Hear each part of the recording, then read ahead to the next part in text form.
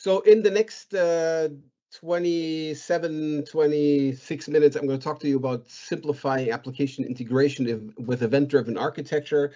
And what the goal is for you to understand what event-driven architecture is, what events are, and how we at Microsoft think about events. We're working very tightly with SAP and with ASAPIO.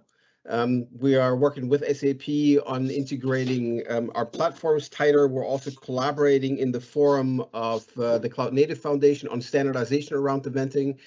And I'm also going to get to that towards the end of the session. What I want to start with is a story with where I'm also engaged in a different capacity, because I'm working for Microsoft as the lead architect for messaging services, but I'm also on the digital advisory board of a football club, which is Borussia Mönchengladbach. And there we've done an event-driven integration, and that's very interesting and illustrative for how event-driven integration will work. So in the last 18 months, we've been doing work to integrate Borussia's new ticketing portal with the ERP system that Borussia already has in place.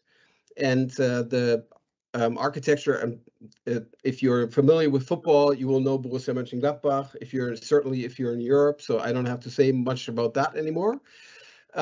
But what we did is we tried to integrate a new ticketing solution, and the ticketing solution is being provided by Eventim. And Eventim is a major provider of ticketing services. An international corresponding company might be Ticketmaster. And the exchange of information runs completely in an event-driven way. Whenever in the ERP system we have a new account that's being created, and the account might be created in the ERP system directly, or might be created inside of the shop system, we will raise an event, customer created. That will then be reacted to by doing a transfer into the ticketing system, so that the ticketing system has that information. In the ticket portal, you can also show up and you can go and create a new account. And if you do this, then this is also synchronized through a customer or address created event, or if changes are there. And then they're being synchronized also into the ERP system. And it all happens under the covers using an event bus that is then driven by Azure Functions. Whenever a Clemens, ticket is yes. So sorry, at the moment we can't see your slides, only your video screen. Oh, interesting. Please trigger. I don't know how to fix this. Did that change? I can actually see the slides. Okay. Okay. Perfect. Well, that's a local problem then. Yeah. Happy to. Okay. So whenever there are ticket sales, those ticket sales are also announced as events from the Eventim system, and then we catch those events and then also transfer them into the ERP system. So what happens here is that the ticket portal, Eventim, has an API which is effectively reactive. They're exposing a series of events through Open API. And they're asking you as the partner to implement those APIs. So they have effectively an eventing system where they have an assumed interface that they're calling. And whenever the state changes inside of their system, whenever an activity happens, they announce this through calling of webhooks. And that's effectively the same thing that I'm going to talk about for the platform that we have. And it's a practical way of implementing, or practical example of how those things are being implemented. Whenever the tickets have been sold, they're also announced to the access control system in the stadium, which means that you sell a ticket. We know the accounting information for the ticket is being made known to the ERP, and with that same event, that is also then being transferred into the access control system, so that the ticket is known to the gates at the stadium, so that you can go and pass. And whenever there's any change to the state of a ticket, tickets are also revoked, then that's also communicated as an event into the access control system, which will then go and revoke the ticket. So all of this integration between Eventim, access, and the ERP system is all driven by events, all driven by state changes, without any of those systems being really tailored into each other, but really using the extensibility mechanisms that exist on those to do and drive the integration. We have very similar scenarios in many of our use cases, our scenario use cases, and I just picked out a few. Colibri Games is using event hubs. So that's a streaming information to go and take click streams, take everything that happens inside the games, and moves that through event hubs and then through stream analytics to understand what the players are doing. The Halo game, it's another example, has been our closest ally for event hubs in the early days and still are. And the Halo game is effectively moving everything it has to do with a player career. Everything that they do moves that as events, like everything that happens in that a player does really, and everything that happens on the multiplayer map. All of that information is being transferred into the backend and then evaluated there, and it's core for all of our cheating and banning functionality on the back end. In retail, eventing is very important because there again, all the activities, everything that you do, anytime you navigate, anytime you look at an item, ASOS will run this through a real-time personalization engine and will then that will then influence what's being served to you up on the next page load. So all of the activities that you have, everything that you click, everything that you look at has real-time influence on how your information is being tailored, and all of that, of course, runs through eventing.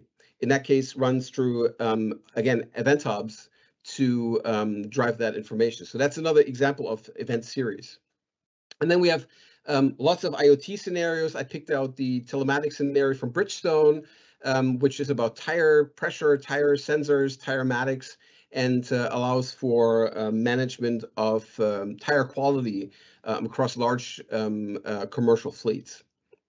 So in the slides, there are all links to those case studies. So all of those are examples for various forms of eventing. The first thing that we saw, the Borussia case, was about discrete events, and the other ones were more about event series. So as a mental model of the things that I just showed you, when we start to break this down into what the concepts are here, there are signals, events, and then there's streams and jobs. A signal is, just broadly speaking, the capture of an occurrence, something that happens inside of a software system or something that happens in the real world. And that can be something like, a new address record has been created, an invoice has been written. It can be the temperature reading of a sensor, a simple statement of fact associated likely with some information about that fact. Then the signal per se occurs somewhere, and we will want to go and make that known to others. The making known to others is an event. The event packages the signal in an appropriate interoperable format, and then goes and sends that out via some kind of event bus, eventing infrastructure, so that someone else can go and pick it up. And typically, the party which is sending those events is called the publisher, and the party which is interested in those events and wants to get them is a subscriber. An event stream is a chronological sequence of events that relate to the same context, which means if you have a series of events that relate to a certain business activity, then it's often useful to have a sequence to understand what the order of those events were. It's very obvious when you think about information that comes from IoT devices like temperature sensors or any kind of industrial sensors, because there you will want to go and observe trends rather than act exactly on a particular state change. A job is not an event. A job is a task that needs to be performed by some party, and preferably just once. And the reason why I'm mentioning this here is that events and jobs are often confused, and the infrastructures for jobs and events are often confused, and they're not the same. So events have this specific characteristics that they are a statement of fact about something that happened in the past, and a job is something that you want a particular party to do in the future. Signals can be of, as I said, of very many different kinds. They can be, about calendar appointment reminders. You might have a calendar entry created. The mouse has been moved. The sales lead has been added. The inventory item has been added. Effectively, when you look at your own software systems, when you look at your own solutions that you're building, you have a ton of different state changes. Whenever an object is being manipulated, you have an opportunity to go and raise an event about this, and then have another system go and act on that. So as you saw with the football case, right, there is a fact that the ticket has been sold, has two effects. There is the access control system that is fetching it, and there's also the ERP system that is fetching that fact, and both of those parties are doing something else with it.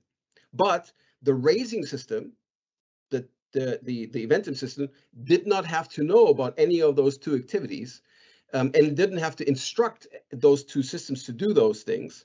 It simply made that fact known. What events do, as I said, they put signals into context. And when I said context, that's also what I talked about streams. So you have these various kinds of sensors that may be in a building, and then you're structuring effectively your events. You're structuring the context from those events. And if you're raising those events, you're raising them inside of that context. You're giving that context with them. Based on that context, based on these paths effectively, you're also able to go and partition those spaces, which means you can go and handle not only one building, but you can handle thousands and tens of thousands and hundreds of thousands of buildings with all the sensors in them in infrastructure, because you can keep the related events together using their contexts, but you can go and parallelize all of those, the event handling for all of those events across many different contexts which are unrelated. And that's the magic that we have effectively that we use in these super high scale systems, is that we keep those contexts together, but then we allow parallelization across those contexts. There are different kinds of events, as said, that we're handling. One is a direct signal that you package into an event is immediately actionable. So when you have a sensor that's raising a smoke sensor and that's raising a fire alarm, you take action. You raise this, and then you are broadcasting this, and then several things happen, like the alarm in the floor goes on, and you will initiate a call to the fire brigades, and you will cause a bunch of activities to happen. It's not predetermined what things will happen, but you will effectively, signal the fire alarm, and then immediately things happen. If you have a temperature sensor, and the temperature sensor goes from 20.9 Celsius to 21 Celsius, and that is the threshold from which you will go and start, regulating your climate control system. It's probably not wise to go and take action on that particular observation, because for everything that is environmental observations, for everything that's observations of the physical world, you will typically not react on point readings. Rather, you will go and project those point readings over the time axis, and then you will calculate out some average or a median or some other statistical formula, and then you will act effectively on on that medium. And when you go and then observe the median, and that crosses a threshold, that may then again raise an event that you may then act on. So you can think of signals that are being created based on observations using some kind of a stream analytics tool as derivative functions as they are, as you know, of derivative functions in mathematical calculus. And of course, when you are organizing these events in streams, then you can answer all kinds of interesting questions if you collect them in a system that's organizing those events after arrival. You can tell by the occupancy sensor whether there are currently people in a room. You can tell which room is unoccupied in the building. You can tell what the air quality is on the lab floor because you can go and do sensor fusion of a number of environmental sensors, and you can calculate this.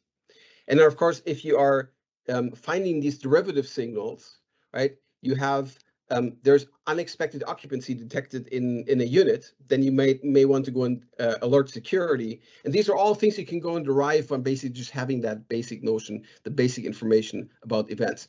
Systems that talk, and this is very illustrative here with a building because that's something that you can all relate to.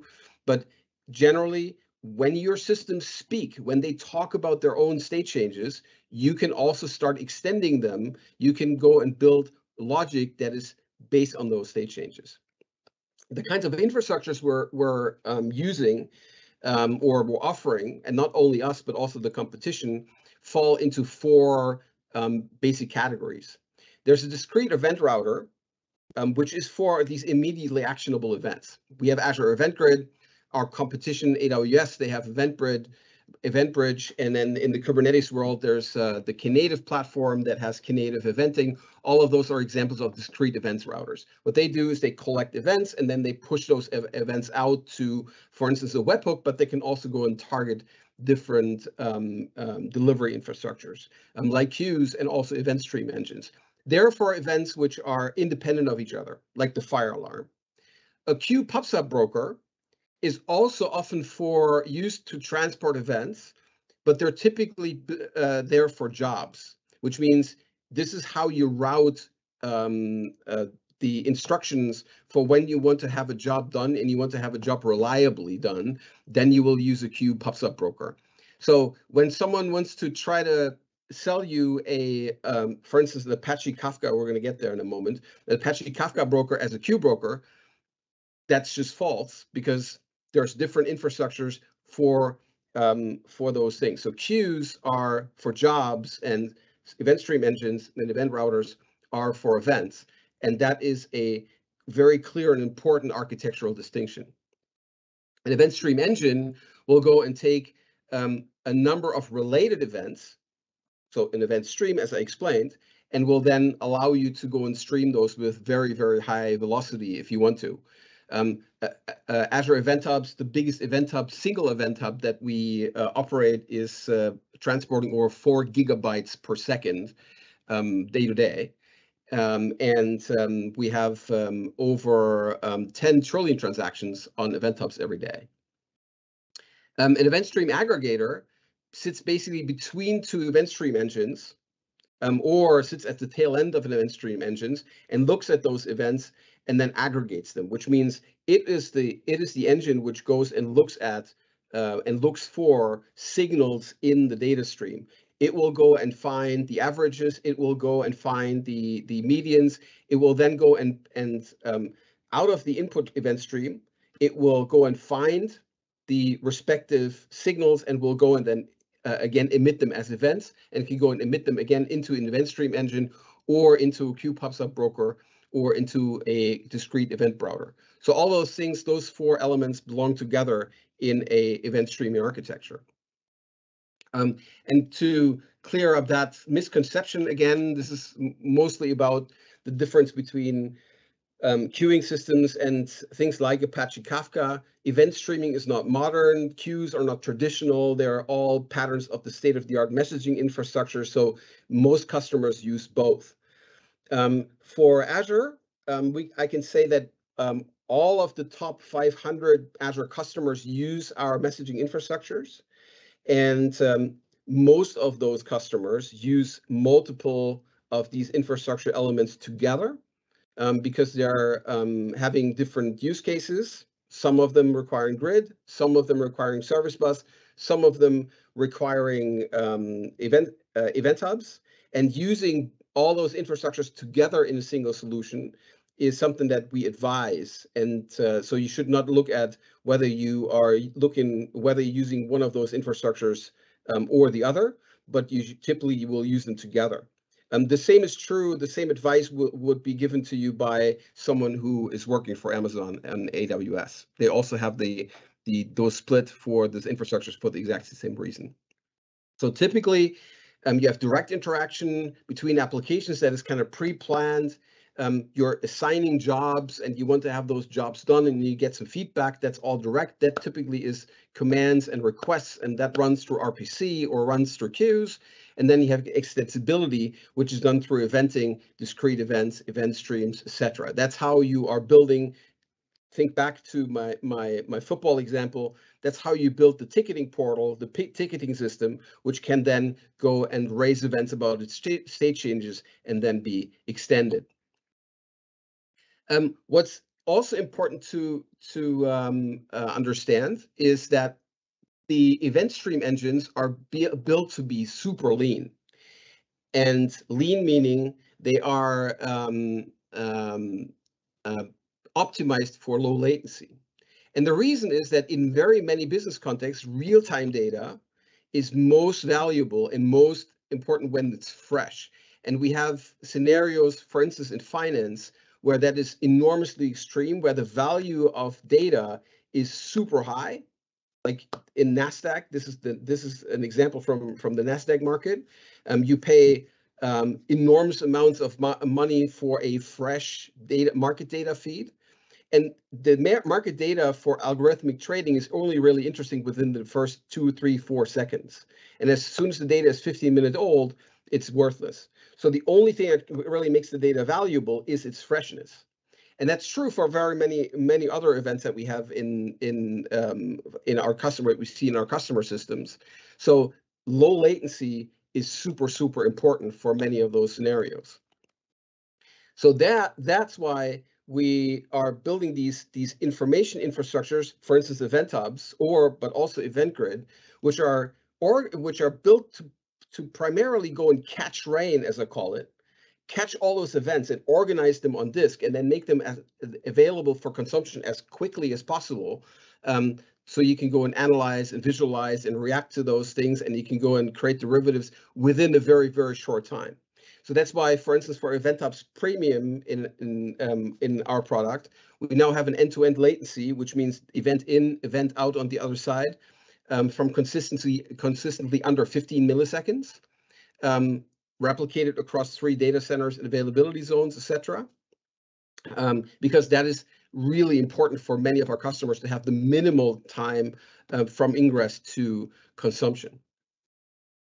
And then we also think that these event log stores, event hubs, in particular in our case, are not necessarily the best long-term store, because they only index really along the time axis.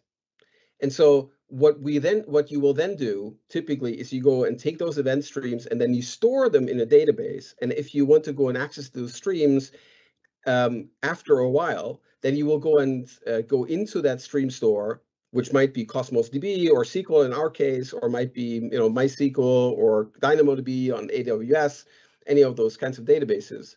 And then you will go and go by your search criteria first, and then you will find effectively those events serialized there in an appropriate data structure. So all in all, we are thinking of these integrations that are running through events as a bridge between very many different parts of the system. We have in Azure, for instance, we have Azure Logic Apps, which is an integration broker, which has adapters for 400 different applications, SaaS applications and platform elements in Azure and elsewhere, which can go and raise events. We have the IoT platform, which can go and catch events, and all of those use standardized events to go and route through the infrastructure through the event router, through the event streams to make those available for consumption in the various different services that we provide in Azure. What we find is super important in that context is that we make those events available in a standardized form, which means there's a communication path often from a device, but also from an application that runs through a predefined protocol. And then there's multiple other protocols, multiple other infrastructures in the middle. So you might start with MQTT, then you may go and forward the data using Kafka, and then you may go and store the information somewhere and then resurrect it and then going forward using AMQP. What's important is that those events, which are key to driving the logic of your applications, are not that no information of that gets lost. So what we've done in the Cloud Native Foundation, together with the likes of IBM and Google, and AWS was there too, and many other companies, PayPal, is we defined cloud events. And cloud events is a standard for events. It defines what an event is, and then binds those events to serialization formats, AMQP, Avro, and JSON, but also to transport protocols, AMQP, HTTP, NATS, Kafka, and MQTT, with the goal that if you're sending a cloud event through using any of these encodings and through any of these protocols, and you read the cloud event back, you will have the same event, the same semantics preserved through all the header mappings, et cetera, and then you can go and route that further through some other infrastructure. So we have a lossless model here to go and express events, and of course we have a single model for how events can be handled, for how events can be dispatched in a system. The current work that we're doing in cloud events now, after having released cloud events 2 years ago, is we're working on a schema registry for the payload schemas of events, working on an event catalog for how to catalog which events are available, and then to make them discoverable, to make discoverable the endpoints that are raising events, so you can more easily subscribe to them, and then a common subscription API to standardize how you can actually ask for events to be delivered for your endpoints. That is in various stages of progress. There's specifications for all of those things already, and for the schema registry, for instance, and for the subscription APIs, there are also already products which implement those drafts. So overall, from our side, Microsoft, we have a very rich platform, Event Grid as the discrete event platform, event hubs for streaming, service bus for processing jobs, backed by the schema registry that I just mentioned. And then we have another number of other services which are specialized for integration with IoT or with websites, etc. And they're all working together or integrated together, so you can go and build your event-driven solutions. The focus of many of the following talks will likely be these discrete events, for where the focus is on Event Grid, and Event Grid is also the focus for the integration work that we are doing these days with SAP. So with that, thank you very much for your attention. We have a lot of things to offer, and I will be happy to answer further questions if you have them. I'll stick around for a little while to go and check the Q&A window.